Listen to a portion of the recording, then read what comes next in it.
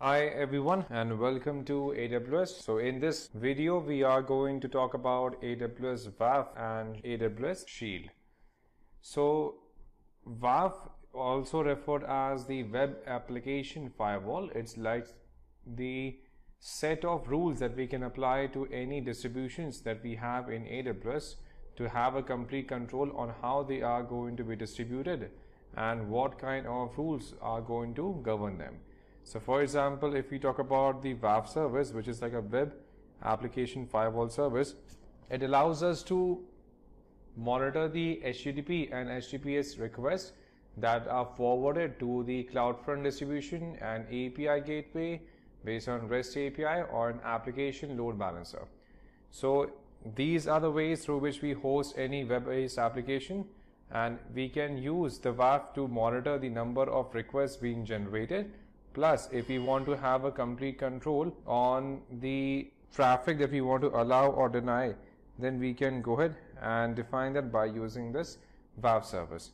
So under WAF, we can define what kind of protocol, what kind of rules we want to allow in terms of the incoming traffic.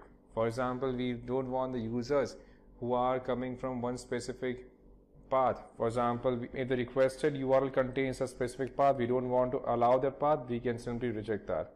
And then if you don't want the traffic to be coming in from one specific location or a group of locations, we can define them as a part of the rules and they can be applied.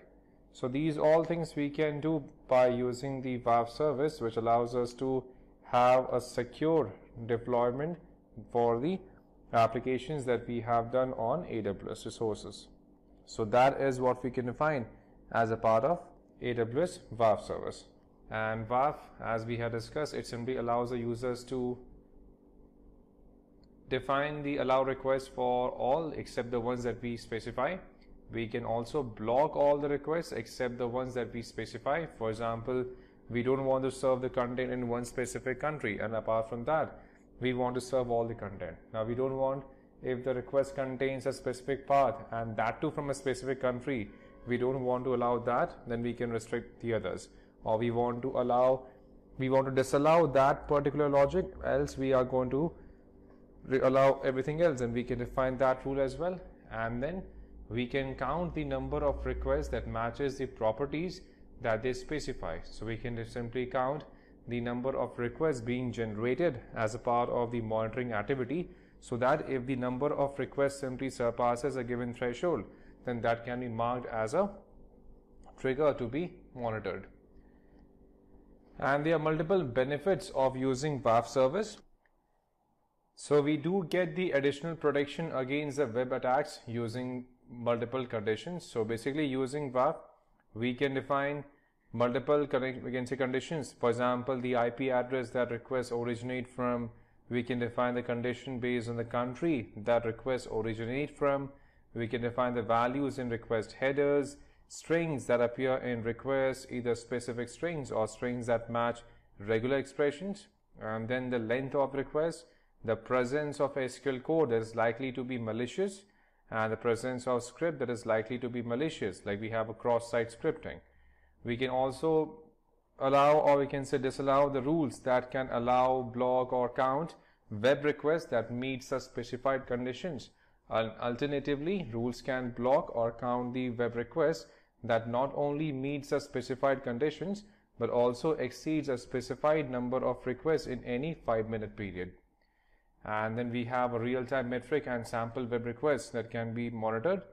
And then we have the automated administration done using the WAF APIs as a service. And along with it, we can also define multiple managed rule groups from AWS and the marketplace sellers. Next, we have AWS Shield. So Shield is a managed distributed denial of service protection service that safeguards the applications running on AWS.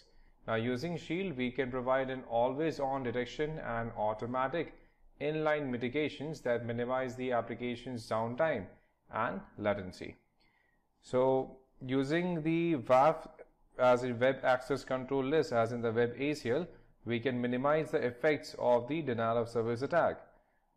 So for additional protection against the denial of service, AWS also provides Shield standard and Shield Advanced, and Shield Standard is automatically included at no extra cost beyond of what we already pay for the WAF service and our other AWS services.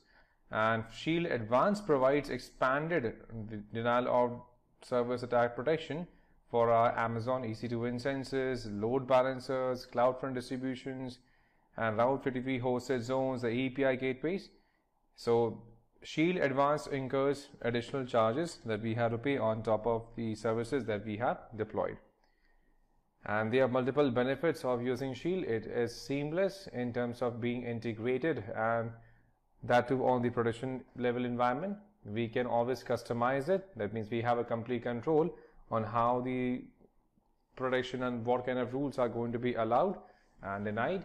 And then we have a managed protection and attack visibility by using the Shield concept here. And we do have a really good cost efficiency, because here we have to pay based on the number of requests that we are going to generate as a setup. Thank you for watching the video.